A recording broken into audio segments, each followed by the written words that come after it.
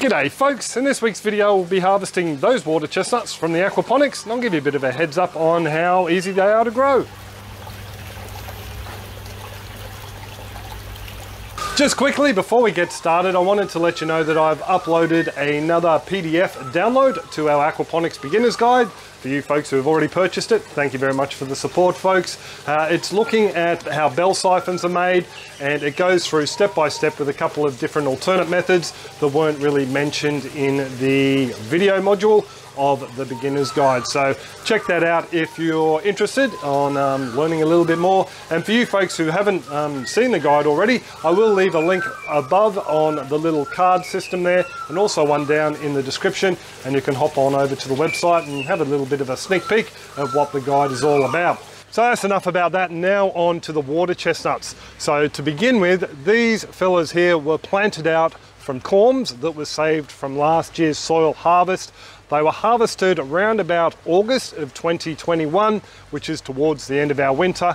We have very mild winters here in southeast Queensland, so these ones had already started to sprout by the time they were being harvested. I popped 2 corms into this little dual root zone grow bed behind me here, made out of a bathtub, and from there they pretty much all took off. Generally speaking, when we do plant them out, we only put 1 to 2 corms into a 50 or 60 litre container, and from there they just take over the whole container. Now water chestnuts are a sedge plant, that's why we always grow them in flooded containers and bathtubs, and that's what makes aquaponics such a great way to grow these, because there's always water available to the plants. So that's enough rambling on about that. We'll get these guys out and give you a bit of a look at the yield. So the first thing we have to do is turn off the water into the bed and also cap the outflow, so none of the muck we disturb in the bottom goes down into the sump tank. The second thing we need to do is get the ginger out of here. It's got a bit of media stuck around the base there. Oh, a little compost worm as well. So we'll pop him back in the bed and we'll just set this to one side. So I'm not going to be very delicate about this. I'm basically just going to grab these reeds and pull out the water chestnuts. There will be a lot of clay in them as well. I'm not too worried about that. That'll all come out when I hose out the root sections, you know, over the top of the wheelbarrow. So we'll give them a brief little shake now, and away they go into my tote. And you might be able to see there are a load of water chestnuts down here that have just broken off those reeds. So these guys here, same treatment, they'll just be thrown straight into the tote. This section over here, there we go. I'll give these guys a bit of a shake. Oh, look at all that. That's not too bad at all. That's if you can make them out in amongst all that muck there. And a couple left over this side here. Now there's going to be loads of these water chestnuts left in the bed here for me to forage out. Oh, there's one without any skin on it. And the big danger is accidentally leaving one of the really small ones in here and then taking off again.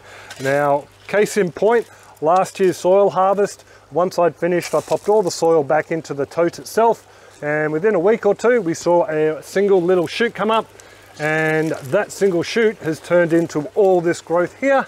So we're actually expecting a half decent harvest from the soil tote as well. Now one of the reasons I don't want any water chestnuts left in here is because this last crop blocked up the flow down this side of the grow bed, and there's only a little bit coming through over here. Just the massive roots just totally retarded the water flow. Yeah, I don't think it's a good idea to have them in such a small narrow bed, and if I pop them in a pouch they can also live in soil, and yeah, we might get a different yield again, growing in a mix of aquaponic nutrient and soil as well. I'll keep digging through here a little while longer, then we'll go and clean out what I've already harvested. So this is the tote of water chestnuts, and it's pretty easy to clean them out. All I'm going to do is a clump at a time in my compost sieve here, and just see if we can get all the muck and the clay balls away from the corms. This might take a while, so I won't put you through it, folks. All these little bits here I'm actually sticking to one side because there might be little bits of clay stuck in the ends there.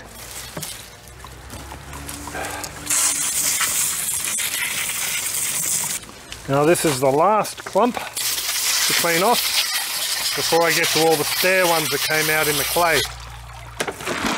Now these ones here are all the ones that were in the clay, and I'm sure there will be even more. Picked up a couple of hitchhikers with all those chestnuts, so these compost worms can go back into the aquaponics, I think, to keep breaking down all that organic matter. Come here, fella. So there we go, folks. That's the majority of the yield. The harvest is done, but before I give you a gander, I thought I'd just run through what's going on with this bed here. There will be more potato pouches going in here, but I think I will remove all this clay and refresh it. This clay will just end up in another bed down the line.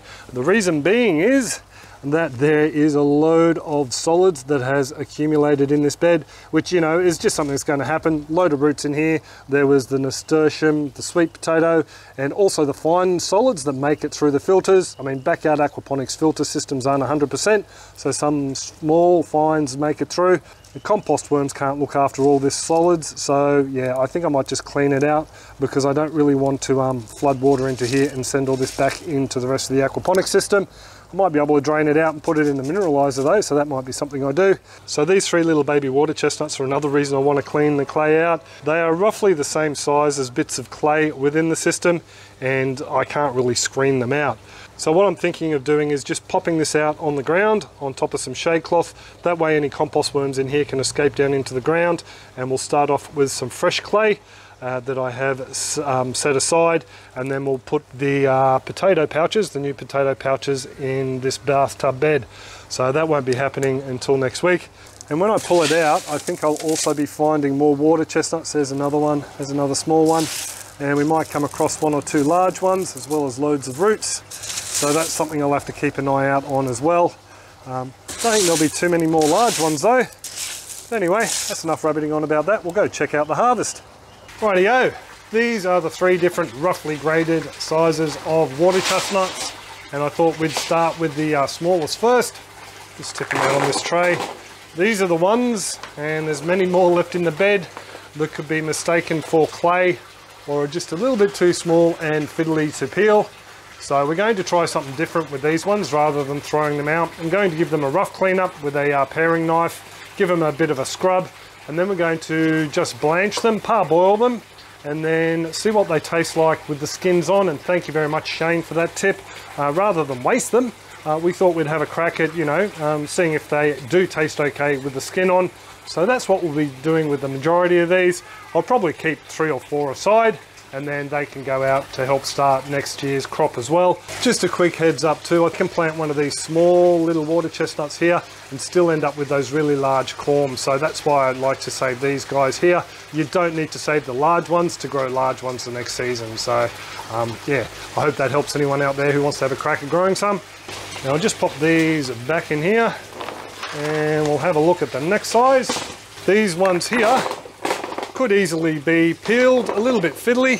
Some of the smaller ones might be a little bit difficult with my large fingers, but yeah, these guys here are all viable as well. You just don't get much out of them after you run the paring knife around them. But again, before we try and peel any, we are going to have a crack at using that parboil method and see how they taste before we go to all that effort.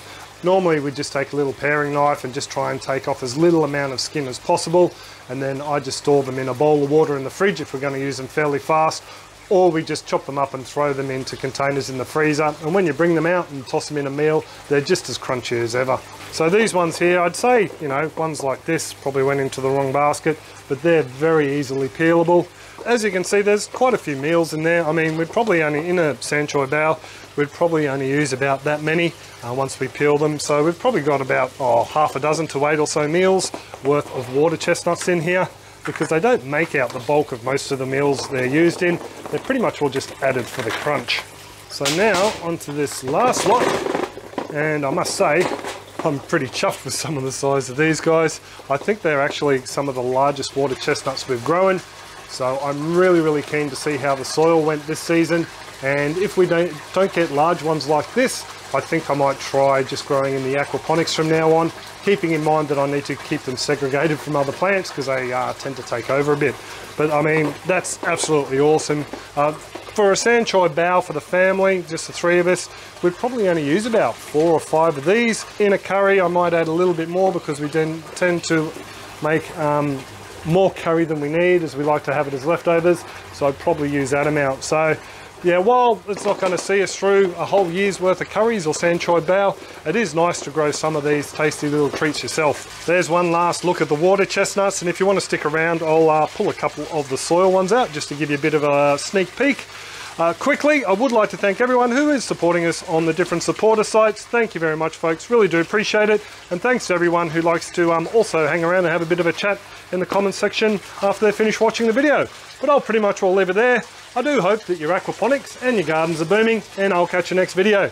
Cheers all. Take it easy. So here we go, folks. Just going to dig on in and see what we can unearth. There's a lot of roots in here, so it may be a little bit difficult just to pull a couple out. So I've just pulled out this little corner here, folks, and that's what I've got so far, but I'm sure I've missed 1 or 2. This looks like a very promising harvest as well. Let me know in the comments below if you'd like to see a short video on harvesting the soil chestnuts. Cheers all, happy growing.